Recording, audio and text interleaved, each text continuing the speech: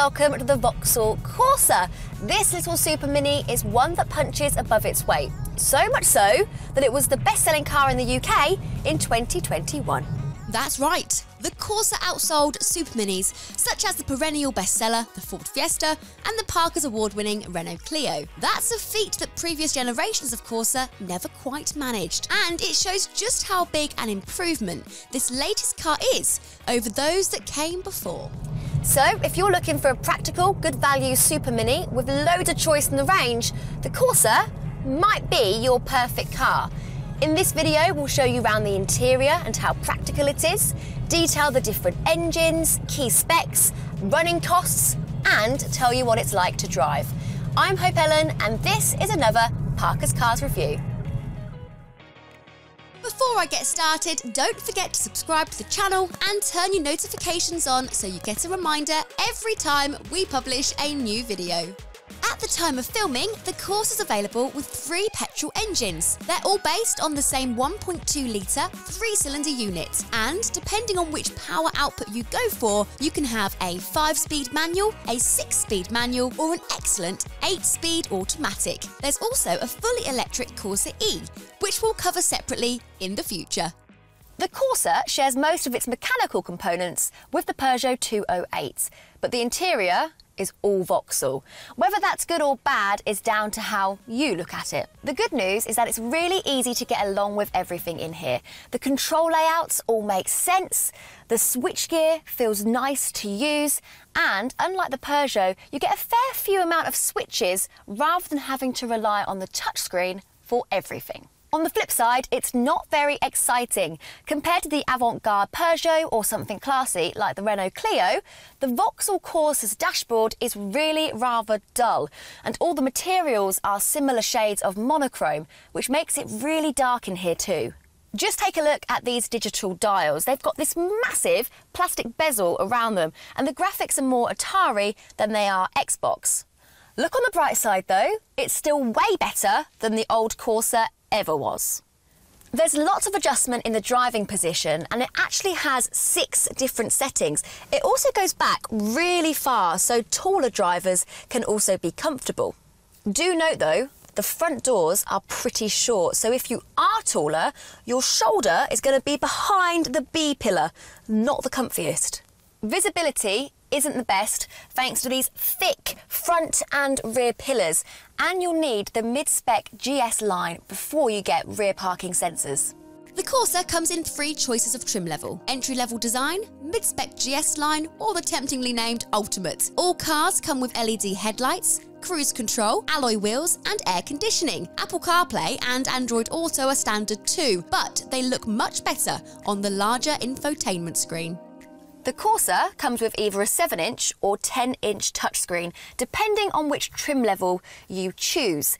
What's nice about this is it's set into the dashboard rather than perched on top of it, so compared to some key rivals, it's not so intrusive in your eye line. The interface is pretty straightforward, though it's just as easy to plug your phone in via USB cable and use either Apple CarPlay or Android Auto. This is also very useful because you only get sat-nav on the top spec car. From the mid-spec car, you do get this 7-inch digital instrument cluster. It's not as attractive as some competitors like the VW Polo or the Peugeot 208, but it does display a lot of information and it is clear to look at. Unlike its Peugeot sibling, the Corsa has separate climate control dials. Now, we love this here at Parker's Cars because it means that you can adapt the temperature whilst on the move without having to take your eyes off the road for too long. Storage is at a bit of a premium. The glove box is absolutely tiny. It's barely big enough for a pair of gloves. But what we do have is decent-sized door bins, 2 large cup holders, a cubby here, and also a cubby in front of the gear lever. Fun fact, in this little cubby here, you'll find a little picture of a shark. Now, the reason for this is that Vauxhall have been hiding the shark Easter egg in lots of their cars for the past few years, as a tribute to one of their designers who was a diving enthusiast. If you've got a Vauxhall at home, try and find your little shark. Rear seat space is pretty good in comparison to key rivals. It's not as spacious back here as a Skoda Fabia, but there is enough room for 2 6-footers, unless someone like Peter Crouch is driving the car. Just like with the front, the doors are quite short, which means it's not so easy to get in and out of the rear. It would also make fitting bulky car seats that bit more difficult. Boot space in the Corsa is rather good. There's 309 litres of space, about the same as you get in a Ford Fiesta. And you can, of course, fold the rear seats down to let you carry longer items. You don't get a flat floor when you do, though, so you'll have to hoik stuff over this big hump. No clever touches like underfloor storage either, which is a shame. In a moment, I'm going to take this Corsa out on the road and tell you what it's like to drive. But first, a quick usability test in the form of Hope's Car Olympics.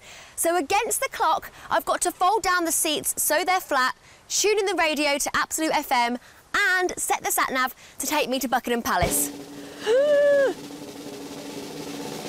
Let's go! So we're going to go in the back, but I think the easiest way to fold down the seats is going to be from the back. So take this down. There's instructions clearly. Pull these levers and push. Oh! They're down! Run around here. Jump into the driver's seat. This is going to be interesting. Right, turn it on first and foremost. I'm just going to turn the whole thing on. Right, we're going to radio first. Sources, radio. It's getting confused, right? So, list, probably going to be the easiest thing for me to do. Scroll all the way up to Absolute, which is not here. Absolute is not even on here. Okay, but we like smooth, so we're going to go with smooth instead. And then we're going to plug in the phone because this particular car has not got sat-nav built in.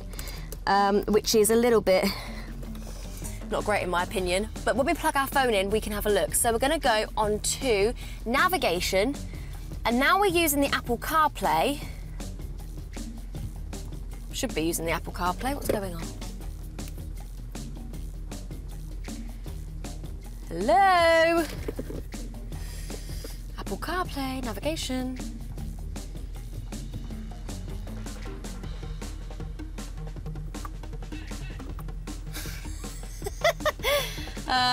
We might need to pause the timer. Plug it in. It is plugged in, it's charging.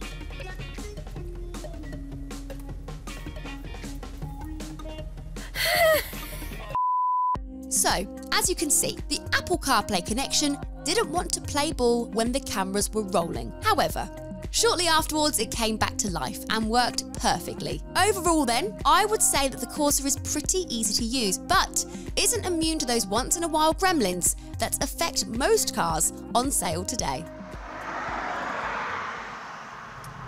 Today, we've got a high-spec car with what I think is the pick of the engine range.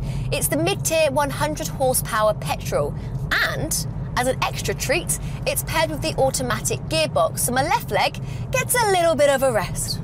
All three Corsas use a variant of the same engine, but it's the 2 turbocharged unit you really want, like we've got here on the 100 horsepower model. They're really peppy little engines with plenty of power for a Super Mini and efficient in the bargain too. I've got to give this automatic gearbox a special mention, as it's one of the best you can get on a small car right now. It's super responsive, it's quick shifting, and is a brilliant choice if you want or need a 2-pedal car. The manual isn't bad though, it's got a nice light action and is easy to use. If you want a bit more performance, you can opt for the 130 horsepower version of this engine, which comes with the automatic gearbox only. It's not going to give hot hatchbacks like the Ford Fiesta ST a run for their money, but it does give you some more punch in reserve for motorways or overtaking. A Super Mini has to be fun to drive, right? Well, the Corsa is on the side of comfort rather than handling, but it's tidy in the corners and the light steering makes city driving a real doddle. In fact, light describes everything in this Corsa, from the steering wheel to the pedal weights to the gear shift on manual models. It's all to make driving as easy as possible, so it's no surprise the Vauxhall Corsa is so popular with everyone from learner drivers to pensioners. If you're looking for something fun to drive, you'll want to look elsewhere, like the Ford Fiesta, but the Vauxhall Corsa does have a really nice balance between ride and handling. If you're interested in buying the Corsa but you're not sure which one is best for you, here are my recommendations. The cheapest Corsa you can get is the 75 horsepower model in design trim. If you are a company car user, then we recommend that you step that up to the 100 horsepower engine. It's much nicer to drive and will only cost a few extra quid each month. Finally, if you want the Corsa that is most like a hot hatchback, then you should opt for the 130 horsepower in GS line trim. With its great value, easy driving dynamics and massive dealer network, it's no wonder the Vauxhall Corsa topped the bestseller charts last year. It doesn't stand out in any real way, but nor does it do anything badly, and that's enough for us to really rate it. The Corsa offers plenty of equipment, a range of great engines and more than enough practicality for a car this size. It's solid, unchallenging and dependable, and what's not to like about that? If you want the best driving super mini, then go for the Ford Fiesta. If you care more about the interior space, then I'd recommend the Skoda Fabia. As for the best all-rounder, we recommend the Parker's award-winning Renault Clio, but the Vauxhall Corsa runs them all pretty close.